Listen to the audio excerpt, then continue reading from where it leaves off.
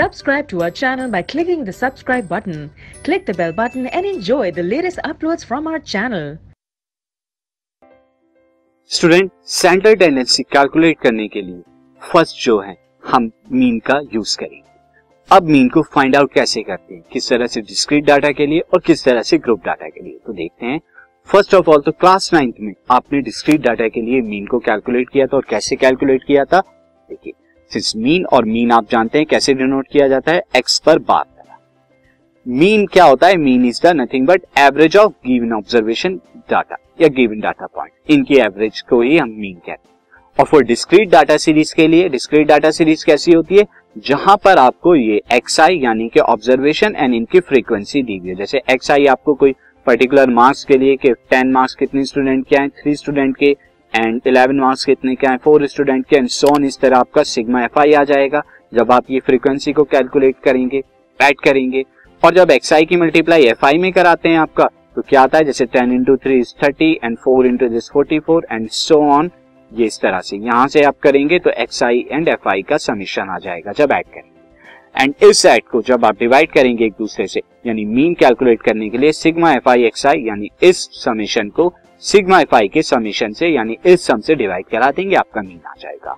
Example से मैं आपको और क्लियर कराता हूं। एग्जांपल है the marks obtained by 30 student of class 10 of a certain school in a mathematics paper consisting of 100 marks are presented in table below.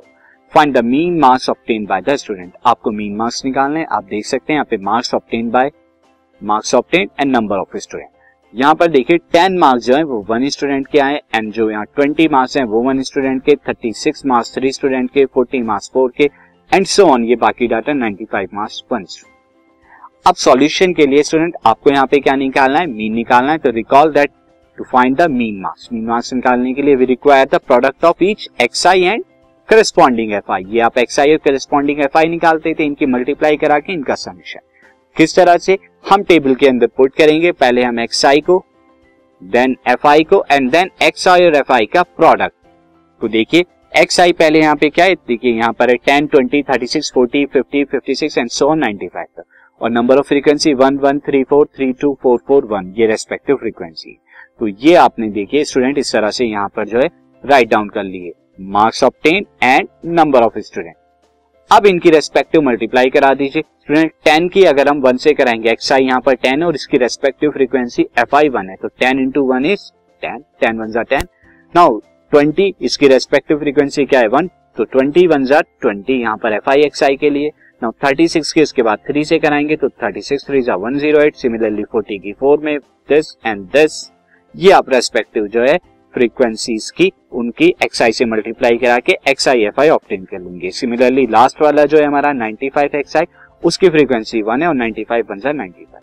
अब जब टोटल करेंगे, टोटल एफआई कितना आएगा स्टूडेंट? आप टोटल करिए 1 + 1 + 3 + 4 + 3 + 2 + 4 + 4 + 1 + 1 + 2 + 3 + 1, ये कितना आएगा? 30।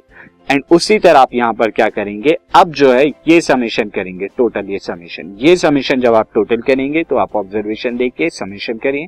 समेशन करने पे मैंने लिखा हुआ है वो कितना आएगा? 1779। क्या आएगा? Sigma FI XI.